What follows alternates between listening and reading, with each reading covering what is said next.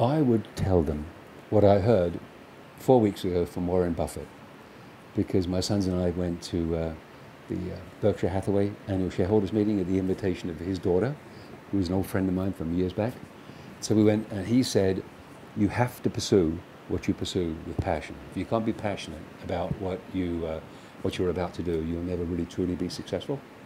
And I often reflect on people I know that on Monday afternoon already say it's only 4 more days to the weekend, because they hate what they do.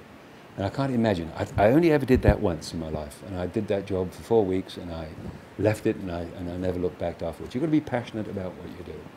To be successful, it's about relationships. You need a solid understanding of if it's a technical area that you're with, but if you can't communicate and relate to people and work with people, you're not going to be successful. I laugh when I'm an accountant, went through university thinking that, that those courses around how to write and communicate were not of any value. When you get out into the workplace, those are the skill sets that you need. The ability to relate to people, communicate, and collaborate. It's all about good and strong relationships. That's the key to success in my view. Be a good listener. There's a lot of good information both from your customers but also from your employees, and what's in the best interest of the organization. And to be successful, being a good listener is good. But also be very decisive, make decisions, and try to clear up the bureaucracy, empower people to move the business forward as well. And usually those things combined will articulate into a successful strategy for an organization.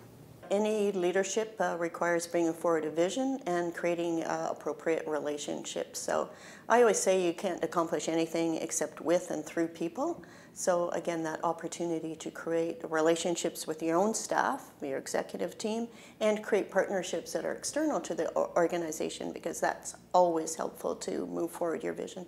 You got to get comfortable living in paradox to a certain degree. I've noticed a lot of employees really like stability. In other words, they don't like change. People generally, I find, don't like a lot of change. Yet I also find everybody wants progress. Everybody wants to see things move forward, see things to be better, but it's impossible to have progress without change. So how do you live in that place comfortably and communicate that to people who are, in a lot of ways, you know, you're working with a lot of engineers, you're working with a lot of technical people, they want it linear, they want to know A, B, C, and D, and yet you're saying that sometimes you got to live in a foot in both camps. We want to be stable, but at the same time we want to change, and you have to get comfortable with that. I would say you have to have a passion for what you're doing. Certainly you can't go through life thinking about what might have been or what could be or what should be. It's up to you to take control of your own destiny. And I believe that if you find a passion in life, follow it. It's somewhere inside everybody, I believe. Everybody knows what vocation they like, what they want to do in life. Just not enough people get out there and have the guts to take risks. And I think the number one thing you have to do is take risks and understand what those risks can reward you with, and also understand that making mistakes is one of the most important parts of success.